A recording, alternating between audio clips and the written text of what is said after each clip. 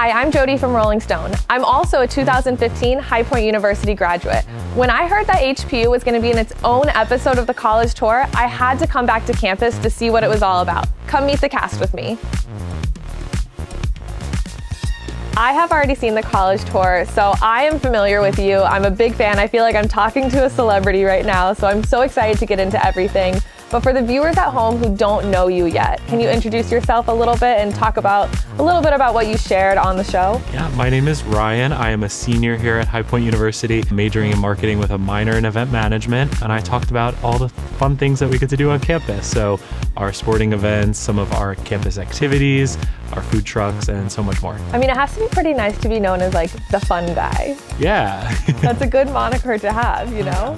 Tell me what your first thoughts were when you heard that High Point University was going to be featured on the college tour. Were you like shocked by it, or were you like, okay, duh, have you seen this place? Of course it's going to be on national TV. Yeah, I mean, High Point is a pretty amazing campus, so thought it was pretty cool that we get to share our time on campus with so many people across the country. What were you thinking when they came to you and said, not only are we going to be here on campus, but we want you to be on the show?